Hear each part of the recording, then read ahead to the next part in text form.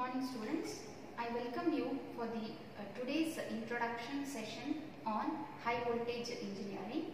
So today we are going to briefly discuss about the topics what we are going to discuss in this subject.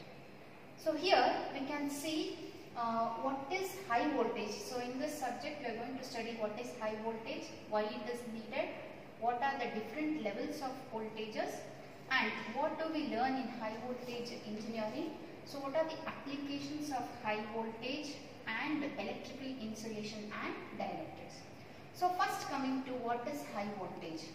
So giving an example, any voltage beyond a reference voltage is called as a high voltage. For example, if you assume a device can operate only at 4 voltage. Suppose if you are applying a voltage beyond that, like 12 volt, then this 12 volt will be a high voltage for a 4 volt device. In the same way, in this subject there are different ranges of high voltages like 11 kV, 33 kV, 66 kV and 230 kV. So these are the voltage ranges of high voltage. Next, we are going to just classify based on the ranges as high voltage, low voltage, very high voltage and extra high voltage. So if the voltage is below 11 kV, then it is called as low voltage. If the range is between 11 kV to 100 kV, then it is called as high voltage. And if the range is 100 kV to 400 kV, then it is called as very high voltage. And if the voltage range is 400 kV to 800 kV, then it is called as extra high voltage. And any voltage beyond 800 kV are called as ultra high voltages. Why high voltage is needed? The primary reason that the power is transmitted at high voltage is to increase the efficiency. The main intention is to increase the efficiency. So the electricity is to be transmitted over long distances. So there we can observe the energy losses. So in order to overcome this, we are going to use high voltage transmission, which minimizes the amount of power loss and the electricity which flows from far location to the other location where we require. So what do we learn in high voltage engineering? So this is very important.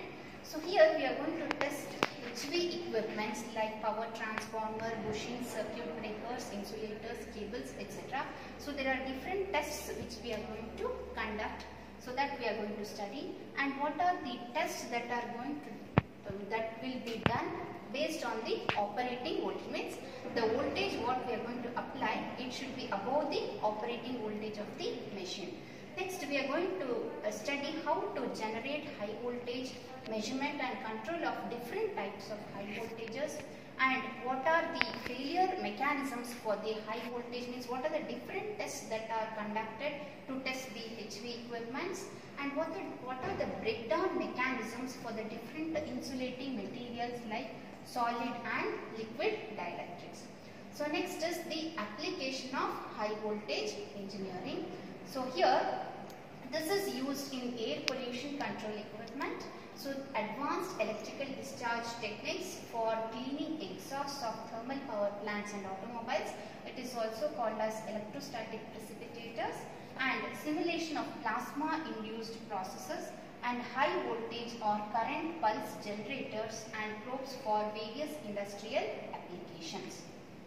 And these are some of the applications, that is the devices that are used for high voltage, using high voltage. And this is the electrostatic precipitator which is used in big factories or industries. Next is the last one is the electrical insulation and dielectric. The material which stores the electrical energy in an electrical field is known as the dielectric material. Means dielectric material means it is nothing but the material which allows the current to flow. Means it becomes polarized in the presence of electric field. Whereas insulation means which blocks the flow of electrons or the flow of current, and they do not get polarized. So mainly you will be studying about the insulation and the dielectric materials in this subject.